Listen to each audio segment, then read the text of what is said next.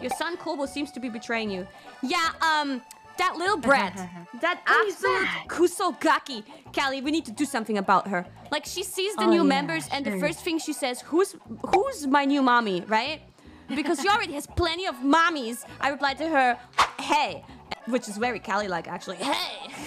Then she gave me the brattiest reply ever. She was like, I'm an adult. I don't need you anymore. You can't tell me what to do, you know? But if you're an adult and you don't need me anymore, then why do you need any other mommies? Oh, and she did say, like, she needs money, which implies that she's not really looking for a mommy. She's looking for a sugar mommy.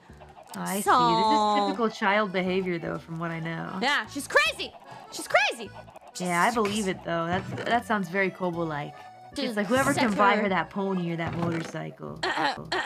Speaking of which, I'm probably gonna get her a pony. Maybe you can buy her a motorcycle. What? Yeah, we need to divide up the responsibilities. The responsibilities or the Ausgaben, the spending money. What's the word? Expenses. Yeah. That's what it was. I don't know. That Kusogaki, she has earned enough money to buy that shit on her own. I guess that's true enough. But, yeah. I mean, you don't really get to choose though when you have like a baby child. And I don't speak from experience because I only have 2 cats.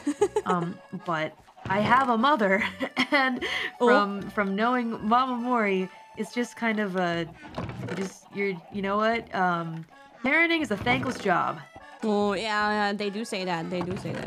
Maybe at least until your child reaches a certain adult age when it realizes that it's time to thank your mommy. Exactly. And it will happen eventually. It's gotta grow up a little bit. Just wait for it. It'll happen. Time will come. But that Kusogaki, I swear to God, she is a difficult one. Kobo still loves her mommy though. Does she? She has barely been saying things to me. She's been like not giving mommy any love. You. She's ghosting you. Yeah. Kids are cruel. She doesn't care about her mommy at all. Aww.